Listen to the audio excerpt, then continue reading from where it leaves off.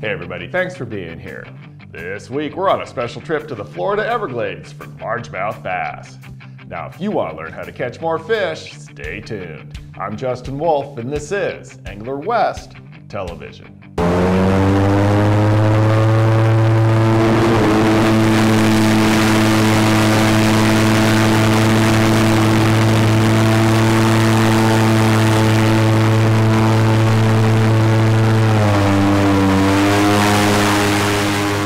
Florida Everglades, once considered a vast wasteland of shallow swamp, is now highly regarded as an important ecosystem. The fact that beneath the water and grass lies only several inches of soil on top of solid limestone bedrock helped to prevent its development for agriculture, industry, or housing. There have been many man-made changes, including the excavation of a canal system, which for better or worse did create some amazing bass fishing. Today we're with legendary bass angler Roland Martin, along with Mick Saunders of Lunacy, creator of the Cush It. After winding our way through the waterways, we've reached a canal full of largemouth bass. Hey folks, Roland Martin here. We're deep in the Everglades. We're going to do some airboating, some bass fishing. And Mick, we got you here. You're the inventor and creator of this Cush It. I use them all the time on my rods. Right. Boy, I love them. I just love them to death. I know. Now, this is a big, powerful rod, I guess, on my frog rod. And with this rod, with this Cush It that Mick has, I can put it in my stomach like this, and I can really, really hog them out of there. If I get a big bass, I can really do a number on getting them out of there. So that's what we're going to do today. We're going to use some frogs on the heavy tackle. Now, I got you with some spinning tackle there. They'll hit. There's all sorts of bass, and there's all sorts of Mayan cichlids, which is another kind of aquarium fish, and there's Oscars, which you've seen in many of the aquariums, and then there's garfish, there's mudfish. So you're going to catch a little bit of everything on worms and jigs like you have, and maybe I'll have you throw a crankbait. In the meantime, I'm going to try some heavy lily pads with this one and see if I can't get a big bass on a frog. Okay. Hey folks, don't go away. There's going to be some exciting fishing down here in the Everglades, and don't forget the alligators. People don't realize the Everglades and what the Everglades are. Everglades are nothing but a rock, limestone cap shield, about 150 square miles or 200 square miles of just rock. That's where we're fishing. This rock, if I were right there, it's all solid rock. This is blasted with dynamite and big drag lines to make this, because there's rock everywhere, just a foot under the ground. Yep. All through the Everglades is solid rock. You got one. Hey, he's got one, son. He's got one. What you got? What you got? Oh yeah, nice little bass. Nice little bass. There we go. Yeah. Nice little bass. Okay. Yeah, there we go. Lots of bass on the Senkos. That's a big deal right now. But the rock are just everywhere. And so this is all dug out 30, 40, 50 years ago. All these Everglades are, in fact, the issue now is because of the red tide that you've heard of in the coast of Florida. One of the issues is this water that they made these canals, the Corps of Engineers dug them 30, 40 years ago, and it drains the Everglades into the ocean. But it doesn't allow the water to filter through the Everglades as much as it did before.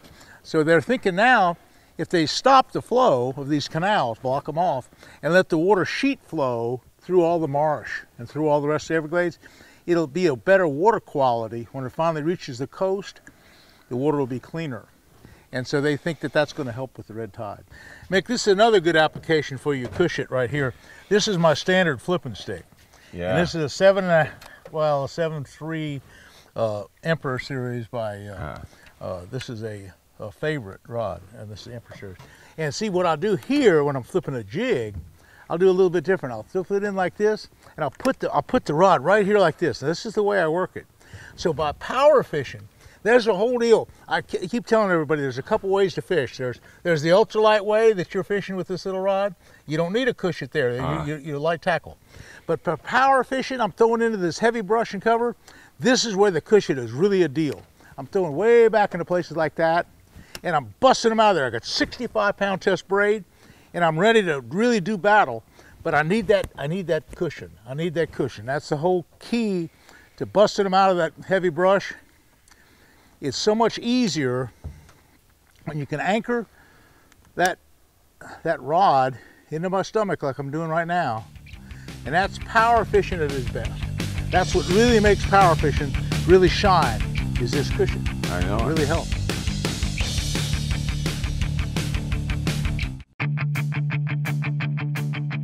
Welcome back to the Florida Everglades. I'm Justin Wolf. We're fishing out of Roland Martin's airboat camp deep in the Everglades, which is basically a shallow, slow-moving river 60 miles wide by 100 miles long. Airboats are a necessity as they can travel over open water, grass, and even dry land.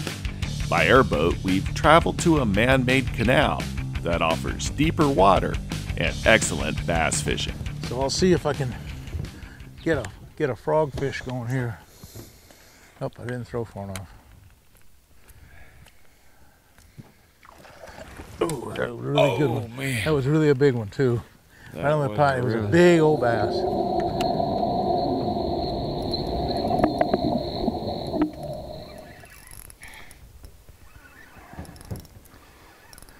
Got something. A nice bass. Nice bass. Nice bass. Yeah. That's a nice bass. There we go. They're hitting that Senko. They're hitting that Senko, that's for sure. The Senko's the #1 lure in this area. But for the biggest fish I've ever caught were on topwater. So yeah. But that's a nice bass. That's a good bass. Yeah. Yeah, there's some big ones in here. The guys, they for the most part catch and release fish. So I have a scale. I have a real accurate scale, and we'll weigh them. If we get one. But all these guys, like at the airboat camp, I caught a 10-pounder. Oh, but yeah. in reality, yeah. Hey, yeah. I put them on the scale. Those 10-pounders they say they catch are more like 7 and 8 pounds. But there's some good bass in here. I'm not saying there's not any big bass, but there's very few 10-pound bass. Right. So bait wax right here.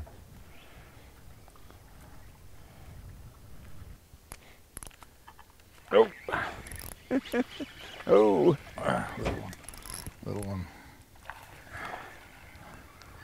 Little ones are, little frogs are, the frog is getting little fish to bite. I'm missing them. What you got, son? Little bass? Yeah, nice bass. Mick is catching them because I'm telling you, this Senko is king bait. You catch more fish on Senkos than anything else. The only thing is, I'm being a little bit reluctant, and I want to catch a bigger fish. So I'm going to kind of stay with the frog in hopes to catch a monster. But he's catching a lot of fish, that's for sure. That Senko, you can't beat it. I used to tell everybody, Mick, I said, any color Senko will work as long as it's a 297 green pumpkin. Any color will work. But actually, you're using a watermelon red green pumpkin. So yeah, there's a lot of different colors. Get on this cast.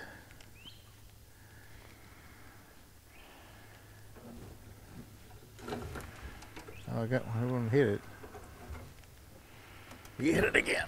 I got him. Oh, I had him on. That was calling the shot. I missed him. These fish aren't taking it good. They're not taking it good. They're hitting it. There. That's a typical bass. But if you notice, these bass that are hitting the frog are going to be a better quality fish. That's not a big one. I had way bigger ones to bite the frog today. But at least, and the other thing why you know that's not a good deal, when they're really biting it good, they get the frog like that. They'll have it down their mouth. And that's on the outside of his mouth, so that means they're not biting it like they're supposed to.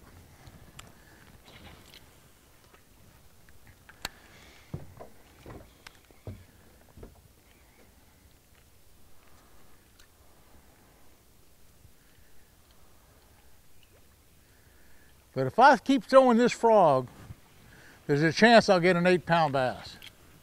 Now, Mick will throw the Senko and he'll catch 10 times more fish than I will. But and an 8-pound bass. maybe an 8-pound bass. You know, that's the thing. If this were a major league fishing deal where you just count all the fish as one, then you'd be leading the tournament. But if this is a BASS tournament where we're looking for big fish, you know, then I'd win. You know, so it's like two different concepts here. Right. Two different concepts.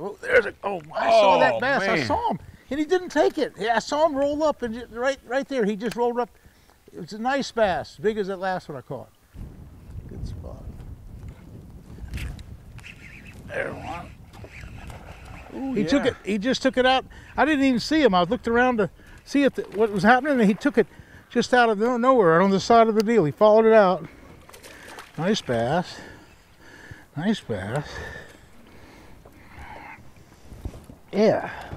Dude, with this heavy braid, also these rods float. See the Cush It? The Cush It floats them. You can drop the rods, and the thing will still float. That was a kind of a crazy kind of deal there. He hit way out in the middle of the canal, but he had followed it out of the weeds is the deal.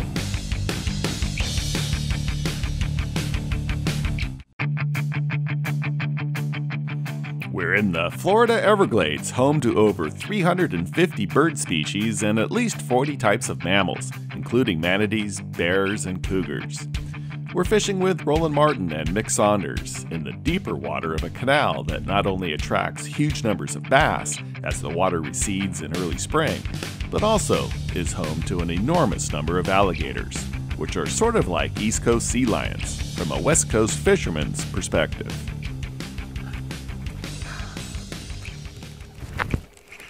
Gar. There's a gar. I hate those gars. Hang on, gars. That's not good. Not good. But I have pliers. I don't think he's torn the thing up too bad. Oh my God. Gator right here. Come on, I can't get the thing out of the water. Gator's trying to get my gar. He almost got my whole deal. That was almost a bad deal. Almost a bad deal. Almost lost my plug and everything. Not quite. He chickened out at the last minute.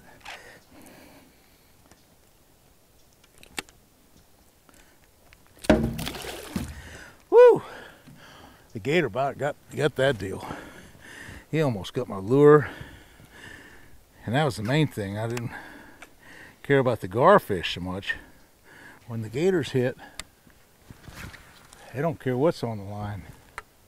Could be a topwater plug, they don't care. They eat it.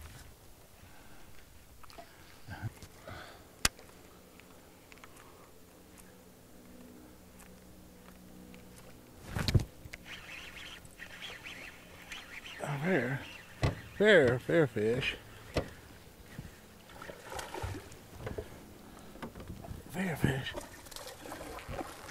Fair fish.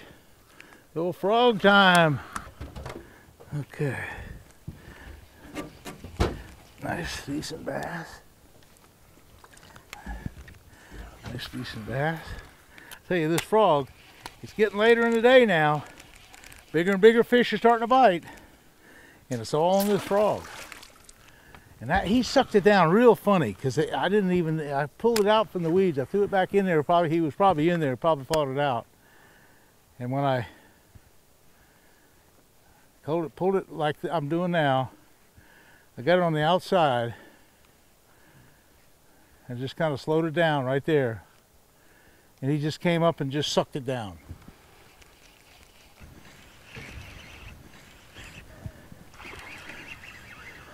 Yeah, he's on.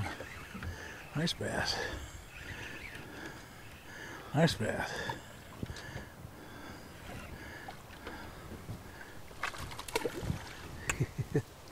Frogfish. Yes, sir, frogfish. And the gator was right there. I thought the gator was going to get me, but I got him around the gator. Back to the boat.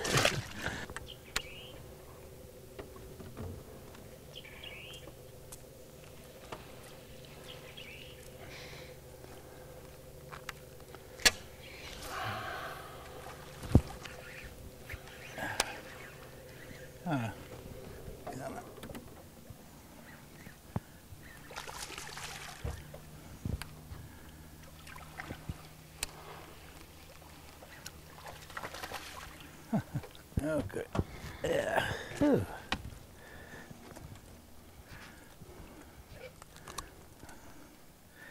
Nice little bass. Boy, this frog, what it is, there's all kind of holes in it now. If you look real close, I really should replace it because it's taking a lot of water. Garfish have hit it and every kind of fish have hit it. It's kind of torn up. When they get this bad and they have to squeeze the water out all the time, it's time to replace the frog. Another one. He ate that thing up. Yes, sir. That's what it's all about. Big old bass like that one. Yes, sir. Ate that frog. I love it. He hit it so good, he took it, and I don't think I would have gotten her if he hadn't swallowed it as well as he did. That's a nice one. Ate the frog. And when they head it down like that, then you got a pretty good chance of hooking them, even in the lily pads. Now with the 65-pound braid, I pull the lily pads up from the roots, and that's power fishing. And without the setup that I have, I just couldn't get those big fish out there.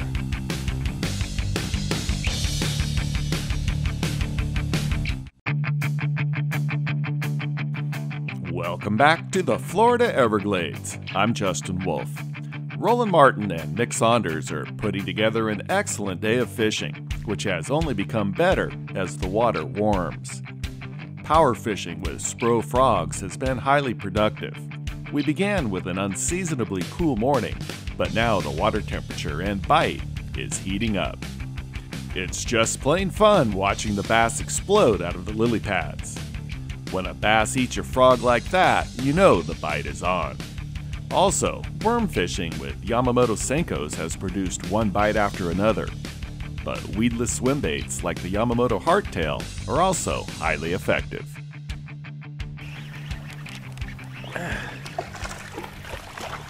Hardtail fish. Hardtail fish. You know, it's funny, coming down this canal, and we came through this one section a couple hours ago and we caught a bunch of good ones. And now we're coming back through it again. And guess what? They're here again. So it's like this canal is like 12, 14 miles long. And this little mile stretch right here seems to be the best. Seems to be awful good. Okay, what I'm doing now, and I'm trying different colors. I'm trying this watermelon red, and it's really working well. And I like a screw lock on my hardtails, and what I do is this screw lock is on a 6 or 7/0 hook right there. I come into the front of it and I screw it in there just like this, and it's really a good way of doing swim baits. And this is kind of a weighted hook, and I'll go right through the back and I'll come out so that the hook is just kind of on the back. Then I have a little 1/8 of an ounce weight here, so the whole deal is a little heavier. And now I can throw right down the edge of the shoreline my hardtail. Now I'm out of position. I don't have a good hook set position right now, as I don't kind of do now. I'm a power fisherman. I use a big powerful rod, big powerful braid, and of course this Cush It. Now to make it all work, to be powerful, I'm going to throw it out there. I'm going to turn my body this way so I can put my rod right here and anchor it solid. Now, with the hook set that I'm going to give it, I can just really rock and roll on them. That's just a small one, but the point is, yeah, I got a perfect hook set. Right. I got a perfect hook set. And when you're hooked, and so there was absolutely, I drove that hook right in his head. And when you're hooking them all the time like that, really pays off is in a bass boat. See, this boat's all screwy because half the time we're throwing this way and we're throwing this way and I don't have the position. But if I'm on a bass boat, I'm facing forward, I can throw down the canal like I'm doing here, turn my body sideways like this, and now I'm in the right position. Right. I'm ready to just cross their eyes because I got this thing anchored right here. and it's a powerful, powerful, powerful deal. But anyway, with this boat drifting around like it is, I can't always get the right position. But right now I'm in the perfect position. 2 casts, 2 fish. Look at that. Hey, all right. 2 casts, 2 fish. It's just the physics of it. Nice one, Mick. Yes, sir. Fishing with Roland. There's one. There's one. There's one. Oh, man. Good one. Big one. I got a big. Oh yeah, look at him. Oh, son. Woo! That's what Everglades fishing is all about, son. A couple big old bass. Look at this guy. Oh, son. Now we're talking. Yeah. Now we're talking. Big old bass. I'll tell you what. I don't know how many more fish we're going to catch today, but we've caught 100 bass and some big ones too. Yeah. Caught a lot on the frog. I've caught a few good ones on the swim bait. Hey, the Senko was dynamite. Come on down to South Florida. I tell you, these canals in the Everglades are really, really a treat to fish. Hey, and thank you, Mick, for that Cush It, and thanks for all the help that you've done for that, because that's been a great help for my fishing. Woo, son.